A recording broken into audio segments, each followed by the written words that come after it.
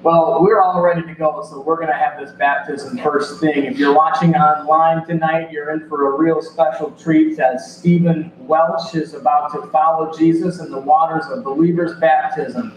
I want to explain to everyone who's gathered here, to those watching online, what believers' baptism is all about and why we do it. First of all, what is it? Well, I'm standing here in waist-deep water, and it's not holy water, but it is warm water, so we're thankful for that. And I am going to, in a few moments, invite Steve to join me here in the water. And what we're going to do is, Steve is going to answer a few questions. And in giving his affirmative responses, he is going to bear public witness to the fact that he is a follower of Jesus Christ. And he is doing this because that's what Jesus has told us to do. Jesus said to bear witness for him. And if you are ashamed of me before men, I'll be ashamed of you before my Father in heaven. And so this is an important step of Christian discipleship. Really, it's the first step of following Jesus. And if you're a believer in Jesus Christ, and if you've never been baptized as a believer, then you need to be baptized as a believer to give public testimony for your faith in Jesus Christ, unashamed to be a follower of Jesus. We get baptized because Jesus was baptized. Many people will say, I'm a Christian, or I'm a follower of Jesus. And we might ask, well, have you been baptized as Jesus was baptized? And if the answer is no, then it's hard to say that you're willing to be a follower of Jesus. Jesus was baptized by John the Baptist in the Jordan River. He came to John the Baptist in the Jordan, and John said, Lord, I should be baptized by you, not by me. And Jesus said, let it be so to fulfill all righteousness. And just as Stephen is going to be baptized by going under the water and coming up out of the water, that's how Jesus was baptized. That's how the apostles were baptized. That's how they baptized people in the book of Acts. Also, Jesus commanded that we baptize others. He said, go into all the world and make disciples of all peoples, baptizing them in the name of the Father and of the Son and of the Holy Spirit, and teaching them to observe everything I've commanded you. So we get baptized in obedience to Christ. Again, if you want to be a follower of Jesus, you should do the things that Jesus did, right? If you want to be a follower of Jesus, you should be willing to obey the commands of Jesus. And the third, we get baptized as a public profession before a great group of witnesses, which you are all witnesses. Baptism has been called the believer's wedding ceremony. When my lovely wife and I met in college, we fell fast into friendship and then quickly into love and then quickly started making marriage plans. But that day in December, outside Atlanta, Georgia, when we made our vows in front of many gathered witnesses, that was not the day that our relationship began, was it? That day of our marriage. The day of our marriage was a day when we made it formal, when we proclaimed it to everyone else. And that's kind of what baptism is. It's not the day your relationship with Jesus begins.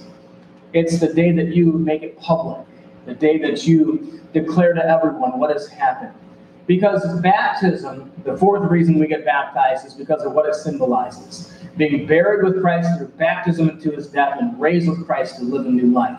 In just a moment, you'll see Steve as he goes all the way under the water, just like being buried in the ground with Jesus, and then coming up out of the water.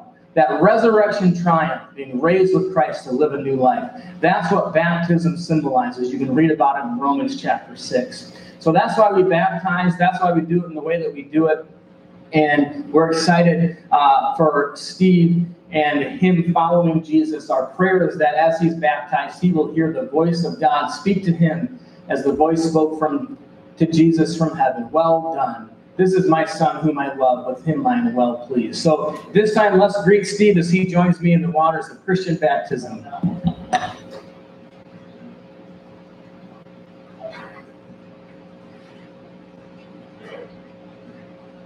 All right, let's give him a round of applause and encourage him a little bit today. Amen. Amen. We are so excited to have Steve. And Steve has been taking a part in a special class that we have for people that make their own personal decision to get baptized. And he has faithfully attended the class. He's been here on time. Even on days when I was running late, he was here ready to go, had his homework assignments completed ahead of time, and you could tell this really meant a lot to Steve. And one thing that Steve told me, and over the course of these meetings, was that he just couldn't explain the work that God was doing in him and how the Holy Spirit was really filling up his heart and his life and just really coming upon him in a way that he had never experienced before. And so that is such a beautiful testimony to God's grace in his life. And before I ask you a few questions, Steve, you wanted to recite a Bible verse and also say a couple of brief things. My Bible verse, John 3:16. God so loved the world that he gave his only begotten Son, that whoever shall believe in him should not perish but have everlasting life. Amen. Amen. And what I want to say is, I want to thank Pastor Jason and his wife for opening their arms, and everybody here at my new church family. Thank you. Amen. Amen. Praise the Lord. Praise the Lord. And Steve, earlier tonight, you know you were there. We, as a church, voted that upon your baptism in the name of the Father, Son, and Holy Spirit, that you would be welcomed into our church as a full member of the body of Christ here at Montrose. And so, upon your baptism, we are excited to welcome you into our family of believers here at Montrose Baptist Church. And I have a few questions to ask you. First of all, Steve, have you sinned and fallen short of the glory of God? Yes, I have. And Steve, do you believe that Jesus died upon the cross for your sins and rose from the grave on the third day? Yes, I do. Steve, do you believe that Jesus is the Son of God and the Savior of the world? Yes, with all my heart. And Steve, are you being baptized today to tell everyone here that you are an unashamed follower of Jesus Christ? Yes, I'm not ashamed at all. Amen. And here and on YouTube. Amen. Amen. Unashamed. Unashamed. Praise the Lord. Praise the Lord.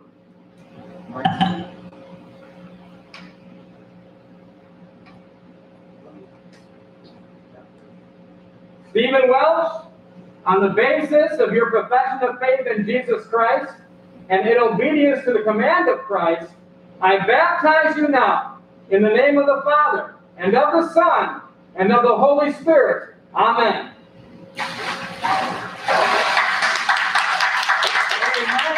Amen. Buried with Christ through baptism into his death, raised with Christ to live a new life. Heavenly Father, we thank you for Stephen Welch, a sinner of your own redeeming. We thank you that he is a member of the body of Christ. We thank you for the work that you're going to do through him as he shines the light and love of Jesus everywhere he goes. We pray this in Jesus' name. Amen. Amen. Amen.